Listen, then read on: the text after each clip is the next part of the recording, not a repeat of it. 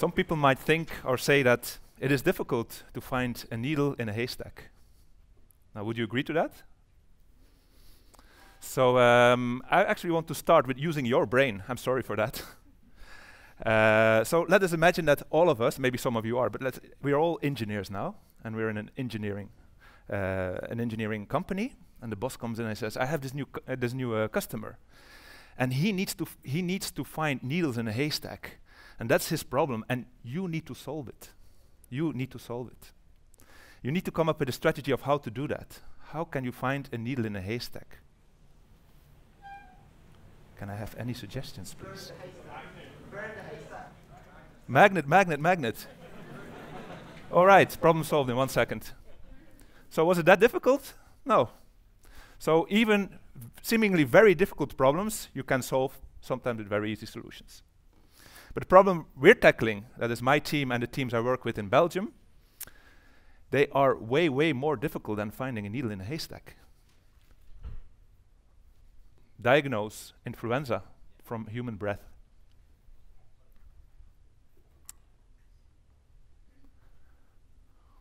We can expect that persons with influenza, in their normal breathing, that they will breathe out influenza particles, viral particles. And we have reasons to believe that a typical patient may perhaps breathe out 1 viral particle per breath of air. So what we would like to do is to find that particle in that breath of air and identify it as being an influenza virus, and as such diagnose the patient. There's only a little problem, and that is the virus is very, very small. Actually, it's about 100 nanometer across, and that's very little. That is about 1,000 atoms. And first I want to try to explain to you how small that actually is. So let's compare the problem of finding a virus in a breath of air with that of finding a needle in a haystack. And yes, I am an engineer, so I like to put numbers on things. And so I can try to do that, and I can see if I compare the volume of this viral particle with the 3 liters of air that you breathe out, compare it to the volume of a needle in a haystack, I see that our problem is roughly 30 billion times more difficult. So to give you an idea actually how small such a particle is, it's hard to say because 100 nanometer we have few people of us have actually an idea of how small that is, but what if we would try to actually scale up things? We make everything 1,000 times more wide, and 1,000 times more high, and 1,000 times more deep, so we're 1 billion times upscaling in volume. Now our 3 liters of breath that we have become 3 billion liters of breath. That's huge. And we see actually 3 billion liters of breath. That is the volume of the largest indoor space ever built by humans. This is a picture of a Zeppelin hangar in Germany, being turned into a tropical holiday park. You can see it has an artificial sea, and the little black dots here are actually humans swimming in it. So it's a huge space. Our virus, we have also scaled it up 1 billion times, and now actually it becomes as big as the tip of a human hair. So we need to find the tip of a human hair in this huge hole. It's somewhere there. There's 1 tip of a hair. It can be in the water or in the ceiling, we don't know, but we try to find it. That's the scale of the problem we try to tackle. But with a few clever engineering solutions, we think we can actually do that. This is the instrument that we're trying to tackle it with. And this is a picture also of Gaspar, my former PhD student that made that prototype. I have with me an actual prototype, a more recent one, printed by another PhD student of mine, Laila. And this one is actually tried out in a primary care unit in Belgium. So the idea is that you breathe into this instrument, and that this instrument will actually trap the viral particle and detect it as such. So how could we do that? Well, let's take a step back and look at what actually do we breathe out as humans. We breathe out 3 liters of air. And what is 3 liters of air that we breathe out? Well, the most of it is just gas. It is nitrogen, it's carbon dioxide, it is water vapor, so they are gases. But also there are small, tiny aerosol droplets. In every breath of air, typically you have a few tens of thousands or 100,000 of very tiny droplets of water that you breathe out. They're too small to see, they're only a micrometer in size, so they're really, really small. But the virus, the one virus, in one of these 100,000, there will be likely one virus, and that virus will probably be in that droplet and not in the surrounding gas. So if we can start with collecting all these little droplets together, we have already a huge up concentration and solved a big part of our problem. So that's the first thing we're going to do. Try to collect the aerosol droplets. And how does that work? Let's have a look inside the instrument.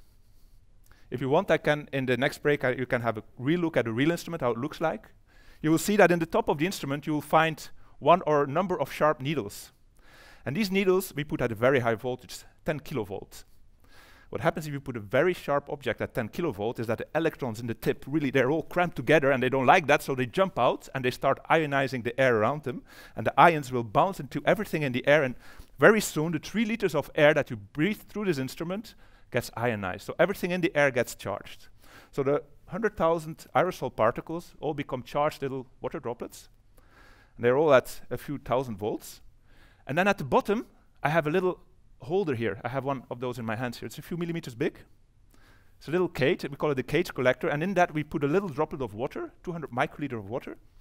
And it's grounded electrically. So all these charged particles flowing down this instrument, they get attracted to this ground. And so they try to fly into this collector and gets actually absorbed in this little liquid volume. So now what we have done is we have reduced our problem from finding a particle here, a virus particle in a hanger, to finding it in this little vial here. From in the 3 liters into the little collector here. And so if I compare that now, I just need to find my human hair in a volume as big as 2 standard shipping containers, which is way, way easier than trying to find it in a Zeppelin hanger. Still very difficult. So we have to do some more steps. Next thing we do is, well, let's have a look at the viral particle itself, this 100 nanometer object. It's a beautiful artificially colored picture of such an object. And you see the purple thing in the middle here, that's a nucleic acid. That's actually what determines how the viral particle looks and what creates the particle. But you can also see these tiny little brown dots here around this. These are called nucleoproteins. So if I ask my patient to breathe into this instrument for about a minute, I'll likely capture something between 10 and 100 particles. And what I do with this particle is that I break them open. We call that lysis. The virus will break it open and release all the little nucleoproteins that are in the viral particle, and now they are swimming in this liquid volume. So we'll get 100 virus particles will give us about 100,000 of these nucleoproteins. And these nucleoproteins, they swim around, and these we're going to capture, because what we also put in this little vial up front is little bullets, little magnetic beads. These little magnetic beads, they are very small. They're also only 2-3 micrometer size. And they're specially treated. So we have coated those with something that we call an antibody. That's this protein that binds very specifically to these nucleoproteins. So what happens? We have 1 million of these little beads swimming around here. And I have 100,000 of these nucleoproteins, and I mix it shortly. And what happens, every time a nucleoprotein and a bead meet, they will bind to each other very specifically, and they get stuck, and they don't let go from each other. So very soon, all these nucleoproteins that I had, this 100,000, get bound into one of these 1 million magnetic beads. And what do I do next is that I take these magnetic beads and I flush them over a surface, a specifically made surface. This is a surface made by another student of mine whose name is Reza. And Reza has very tiny fingers. No, he doesn't, but he makes very tiny wells. He makes tiny wells also of the size 2.83 micrometer size. That is smaller than your blood cells. These are very tiny wells. And so if we flush this liquid over these wells and we put a magnet under here, all these little beads here, they will be sucked down in this well. So I populate every well with a bead. And now some of these wells have a bead that has a nucleoprotein. But most of them actually have a bead without a nucleoprotein, because typically I only would have 10 beads per nucleoprotein. So I trap them in little wells. And then I can see that every little well I can consider as being a biochemical reactor. Very tiny one, but basically they're a chemical flask. And now I can do chemistry in every of these wells. Now, by the way, we call this femtoliter wells, a femtoliter well array. What's a femtoliter? You have a liter, milliliter, microliter, nanoliter, picoliter, femtoliter. Yeah? That is a millionth of a billionth of a liter in every well about. But we use them as little chemical reservoirs, and we do chemistry on them. And the chemistry we do is that if there is a bead with a nucleoprotein, there's catalytic reaction going on that turns this well fluorescent.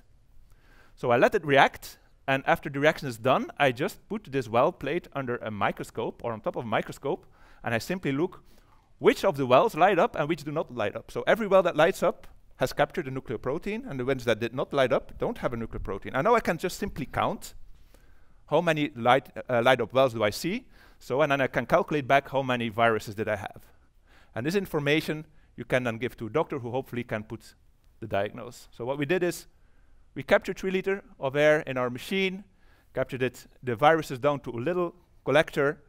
We lysed the virus, released the nucleoproteins, captured them back on this magnetic beads, seeded them on this femtoliter well array, and then looked at the fluorescence, and that gives us the answer. And now, what can we do with this technology? What do we think we will use it actually for? Well, we think there's 2 main applications when it comes to influenza that we can use this for. The first is companion diagnostics. And companion diagnostics are diagnostics that are specifically for a specific drug. So there are a lot of drugs developed nowadays, antiviral drugs. They can be very expensive. They can cost thousands of dollars per dose. And so before you give such an expensive drug to a patient, it will be hopefully, well, you would only give it to very severely ill patients that has a risk of dying. And then you want to know, does that patient really have influenza? And then perhaps our test can find that out before you give the drug. Another example where we can use it and where the pharma companies are very interested in is in the triage of for clinical trials. So when you develop novel drugs, first you have your compounds that you sort out. First you're going to test them on cell cultures. After that on mice, maybe on another animal, on a few humans. And if everything goes fine in every step, you come to the step where you need to try it out on a larger population in a clinical trial. And these clinical trials, they tend to be hugely expensive. People from the pharma industry tell me that per patient they enroll in such a trial, it costs them $50,000. And then you need to know that one trial can need 1,000, 2,000, 3,000 persons. So what they would like to have is for people with respiratory infections, before they enroll them in this trial, if they could have this quick test here and actually determine, does the patient really have influenza, yes or no, before I enroll them and I have this huge cost. Good. Well, I hope I have showed you that with our micro and nanotechnology, we're actually solving problems that seem impossible but are not really impossible to solve. I hope I showed you how that is possible, and I want to thank actually all my collaborators, Belgium and here in Sweden, and I want to thank you, the audience, for your patience.